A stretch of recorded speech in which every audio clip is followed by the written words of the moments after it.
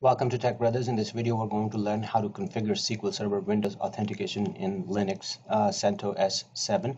In our previous videos, we installed SQL Server and we were able to connect to SQL Server internally as well as using SQL Server Management Studio remotely.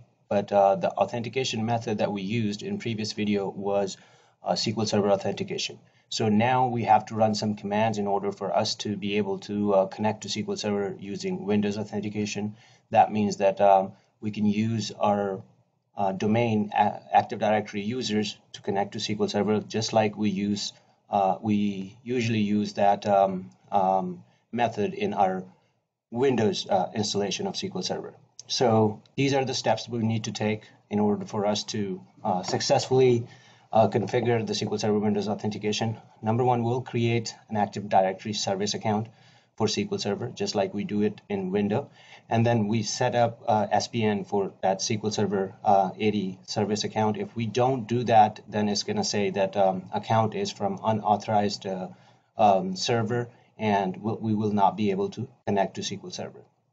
Number three, we will validate the key version number of the account that we have just created.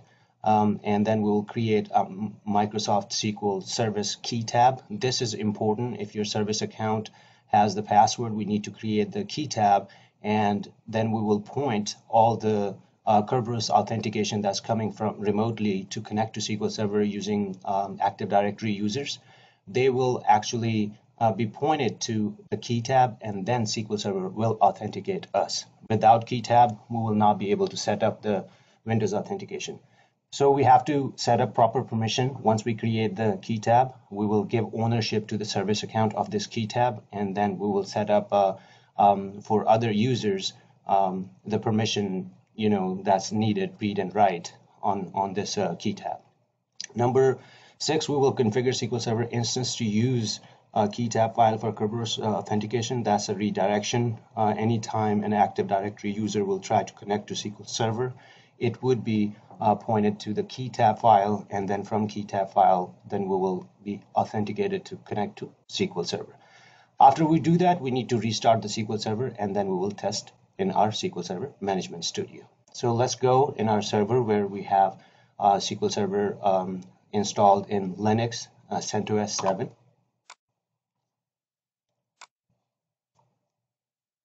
Here are the technical These are the technical steps that we need to run these commands in order for us to successfully configure SQL Server Windows authentication.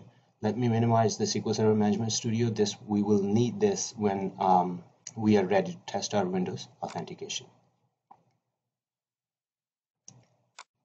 I'm going to close this and close this. Put side by side. I could make this a little bit bigger.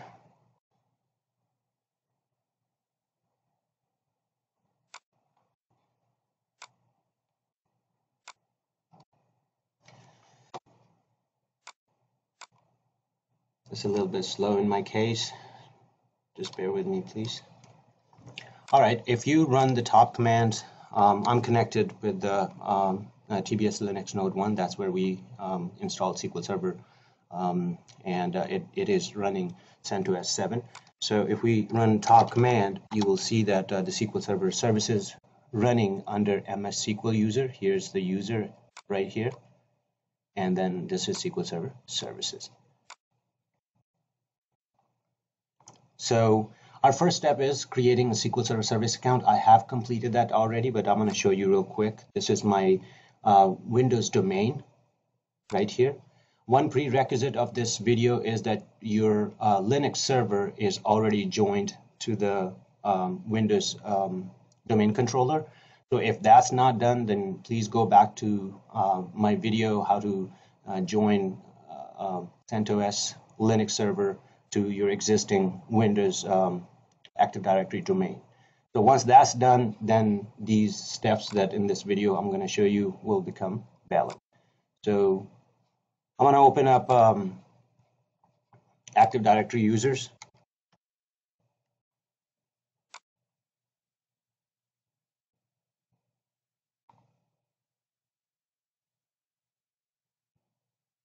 If you click on users and expand that, you'll see in my case that I have created MSSQL user. Let's go into the properties of this user. As you can see, the password never expires. So I have created that MSSQL at TechBrothers.local. So once you create this, you do need to remember the password for it, because you need to, when we create the Keytab, we need to put that password in there. So cancel this. If you don't know how to create a user, you can right click on this and click on new and click on user and follow the prompt. So this is how I created the first step. I'll minimize this. Our second step is, the first step we just completed. The second step is we need to set up ServicePrincipalName SPN for SQL Server Service account. That is MSSQL that we just created. If this is mandatory, if we don't do that, we might run into authentication issue. So let's go ahead and run this command. Let me make this clear.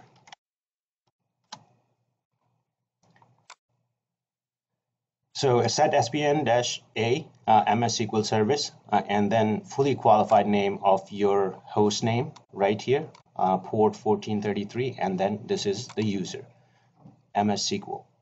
So keep in mind this is Windows authentication user. So let's click, I'm sorry, this SPN needs to be set on your Windows Active Directory domain.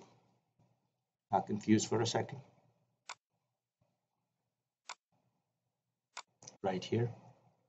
Open command prompt as an administrator and run this command.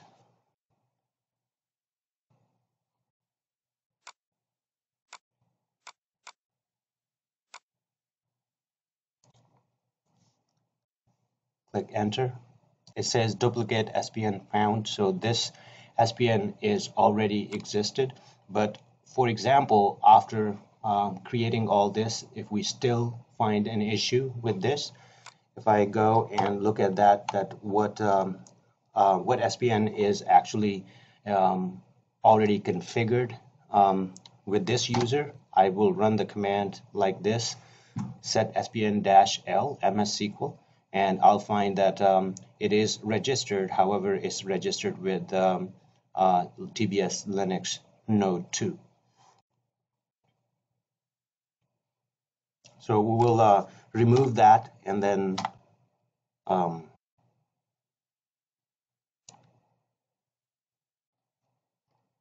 this is the command to remove it, -D instead of -A.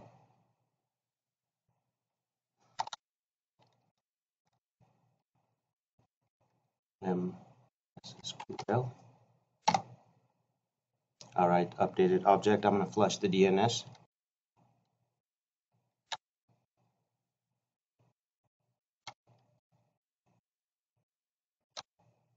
DNS flushed successfully. Let's go ahead and run that command again with -A MSSQL and see if it gives us error again. Still says found duplicate.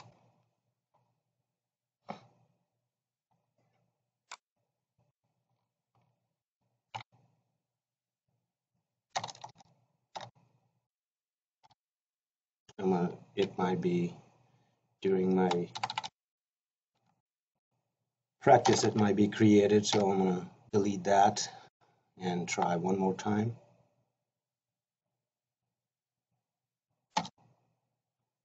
Okay, now it is registered. So this step is completed.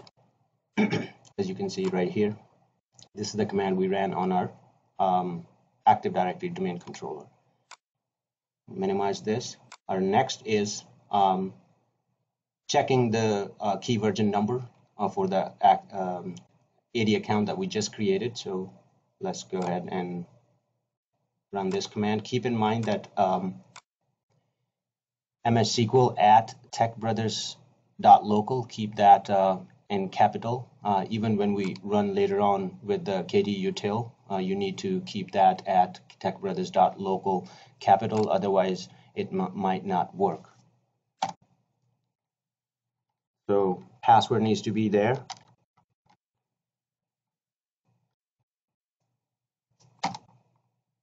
this should be the exact password that you set up when you set up Active Directory domain user. And then we'll go and take a look. KVNO. As you can see, that KVNO number is 3. This is important to note. Usually when you create a fresh new SPN and register it, the KVN number is 2, but since there was one already and we removed it and we re-registered it again, so now our KVN number is 3. So next, when we create the Keytab, we need to put that number right here. So let's go on, move on to the next step, and I'll show you where we need to make change. So I'm gonna make this a little bigger. Next step is creating SQL Keytab file. AD account with the password must set this up using KTUtil. Keep in mind that when it asks you the password, you need to put the right password, because KTUtil does not validate the password. If password is not right, then this is not going to work. So let's go ahead and run KTUtil. And up here I was talking about the number. This is @int password, and then mssql-p mssql linux node 1.techbrothers.local. This portion right here needs to be capital, your domain name right here. In my case, it's techbrothers.local, so it needs to be capital. So let's go ahead and copy this. Let me change this to 3, and this one as well. 3.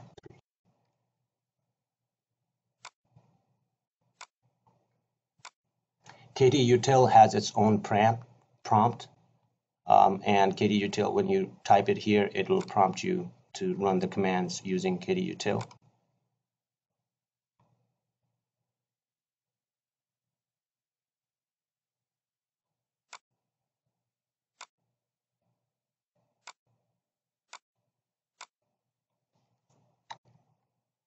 Let me run it one more time. Sorry, it's not pasting right.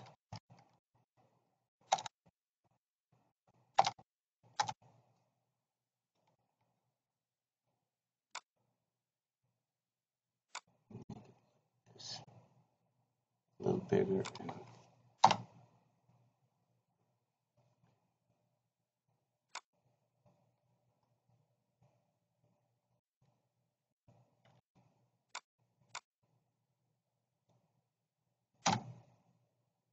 All right, it's asking password, so provide the password.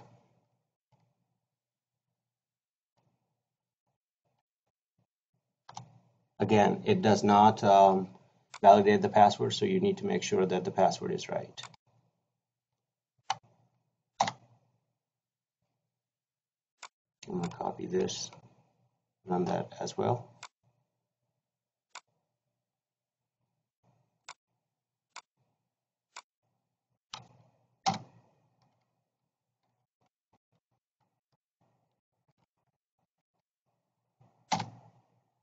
All right.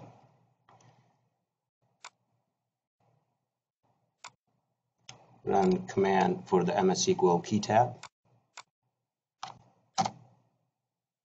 and then we'll quit.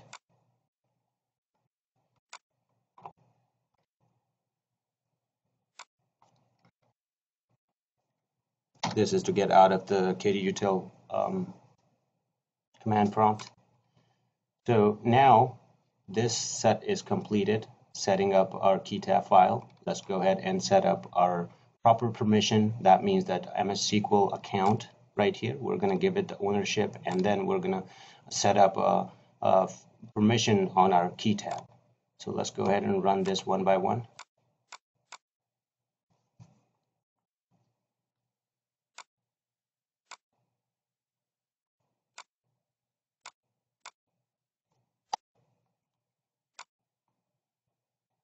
Our permissions are all set. Now let's go ahead and point our MSSQL configure to go for SQL Server to go against this Keytab. So all the network Kerberos will go against this Keytab. Now it says the server needs to be restarted, so we'll go ahead and restart SQL Server.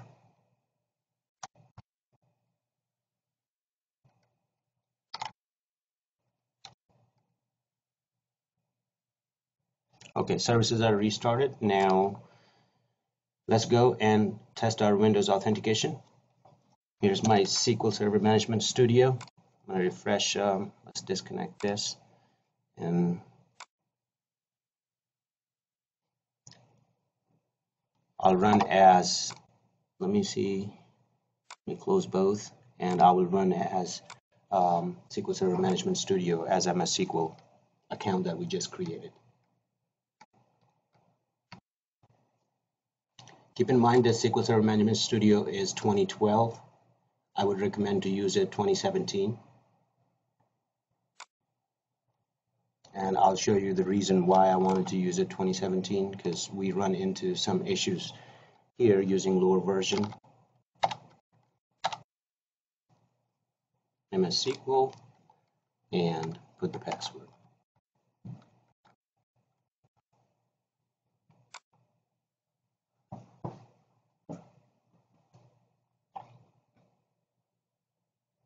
All right, right here is Windows authentication. Let's connect. And it says login failed. Login is from untrusted and cannot be used with Windows authentication. And this is not a right server. So this is our TBS Linux Node 1. Connect. It says login failed for TechBrothers MSSQL. So let's connect with SQL authentication first and create that user. Give that user permission in SQL Server so we can connect with it.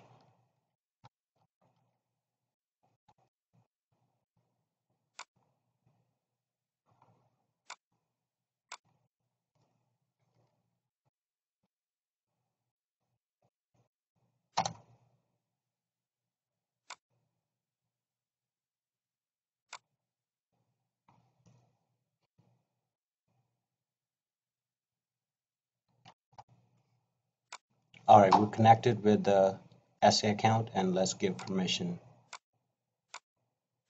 to MSSQL.